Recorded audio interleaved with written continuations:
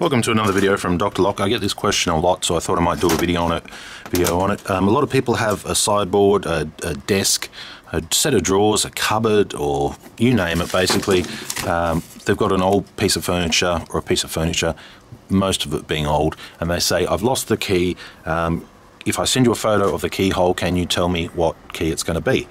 And that's kind of just like judging a book by its cover, and no, you're not going to know what happens in the book just by the keyhole. So in other words, when you're looking at the keyhole, they can look very similar. This is just one type of escutcheon, and looking at that, it tells me absolutely nothing. It just tells me that a key fits in there. So can you judge a key by the keyhole? Most of the time, no, it doesn't work that way. If it was that simple, people would be able to, just basically look at it, make a key, and come back and open it. So no, you can't make a key just from the keyhole. There is some things that you can do from the keyhole. Now, for starters, if you see an old-fashioned one like this with a couple of nails in there, and it's on a cupboard or a sideboard, side table or whatever it is, or desk or glass cabinet, chances are it'll be just a very low security type of key, and chances are it'll have this type of lock on there here. If it's an old-fashioned piece of antique or something of better quality, handmade, like really well-made or expensive antique, it might actually have a brass lock on it like this. And there is a huge difference between this lock and this lock. So a lot of furniture in the 60s, 70s came out with just this lock on it, or even the 80s, and it takes this standard wardrobe key. Now, this is available from our website. We call it the S1 key, and we also have it in a gold color too. I think we still have some of them left as well.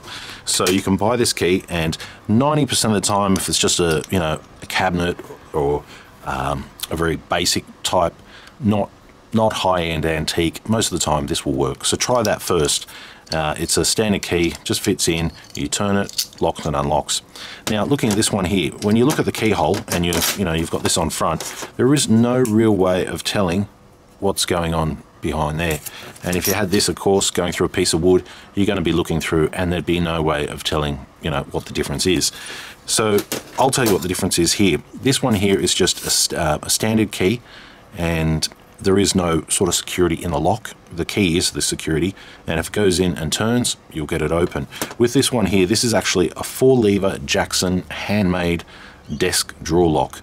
And what that means is there's 4 levers inside there, and the key actually has to manipulate those 4 levers to the right position to allow this bolt right here to slide from left to right, and then it will open. So your key will look something along the lines of this. This is not the correct key for it. This is just a Jackson key that I picked up that actually goes in and fits. So that creates a whole big problem. If you have this on your desk and it's locked, it's going to be a big problem, because a lot of people don't really muck around with these old keys anymore.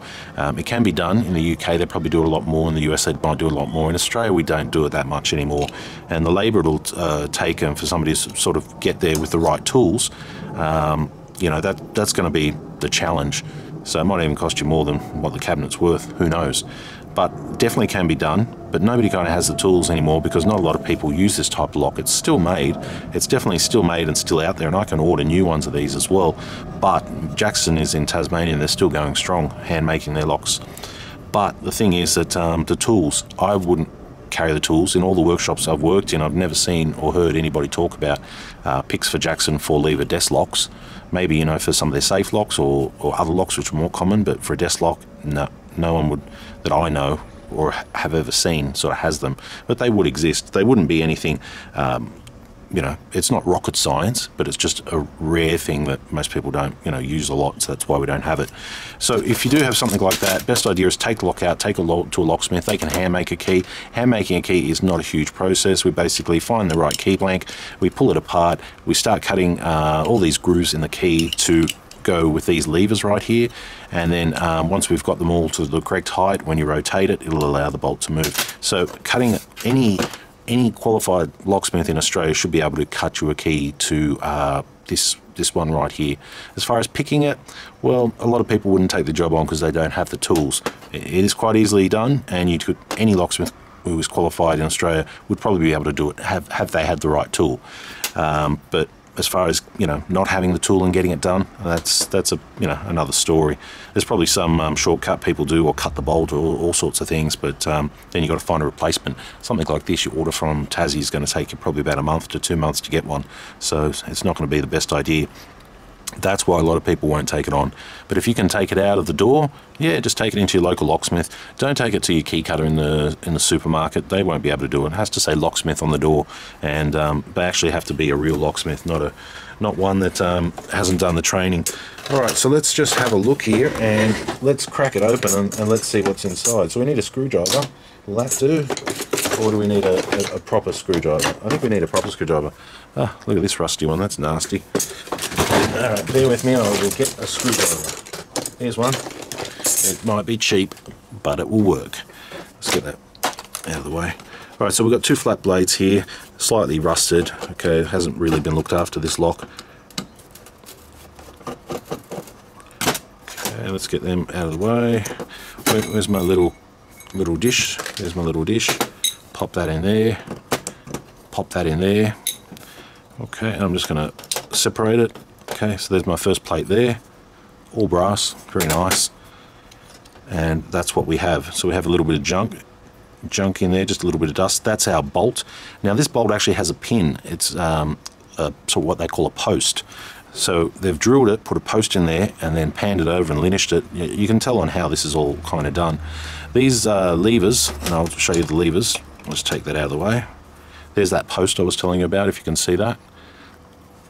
What that post has to do is it's sitting here at the moment, and as these levers lift up, they're all different heights. When they're in the correct formation, they actually allow the post to move left to right.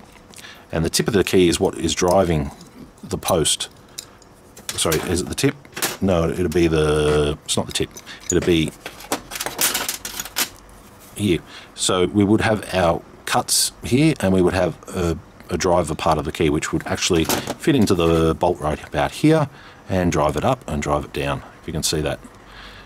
And these parts here would all be going to different heights. So when, here's the most easiest example, when you put that in there, when you put the key blank in there, see how the key is, it's too big actually, see how the key is making it move? Can you see that? See that window at the back? As you move it, now the window is clear. When it's at that height, this bolt right here, I'll put it in from the back, can slide backwards and forwards. When it's lower than that, that piece of brass in the middle will stop it from going forwards or backwards. As you can see. Here, I'll put some white paper behind it. See that? See how it's two squares? As I move the key up, it clears and becomes one square, or one big rectangle. So that's basically what's involved in it. And yeah, I mean, we got a broken lever there too now. Got a broken lever. I'll have to repair that. These little pieces right here, these are the levers, and they're actually spring-loaded. So this one here being broken means that can be repaired, but you know, that's if I'm going to go to the trouble of making a key and all the rest, because it's not out of a desk, it's just one that's come across the bench. Okay, so this little bit of metal here, I guess I could sacrifice one. They're not worth much. Let's just prise this case off and have a look at what the difference is. Okay, so there's the case. It's high quality, I know. Okay, so that's what's inside of it. Basically, here's your bolt section here.